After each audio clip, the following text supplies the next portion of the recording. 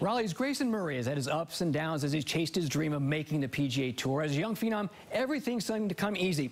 His college years, though, were marked by transfer after transfer after transfer, but Murray got it together, and next year he'll realize his lifelong dream. It won't take long for reality to hit Grayson Murray. I think it will hit me once I hit that first tee shot in my first PGA event.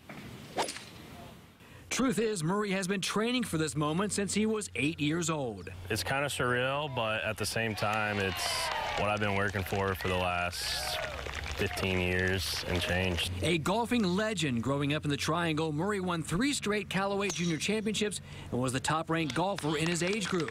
On this day at the Raleigh Country Club, memories come rushing back.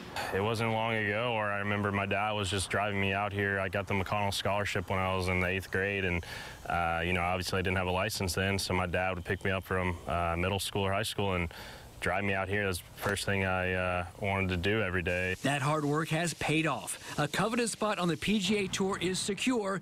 Nothing can slow down Murray, not even a chicken. Yeah, so I bit into a chicken leg. I already had a root canal on it and it fractured, so I pulled it out like a week later after it happened, and I've been toothless ever since.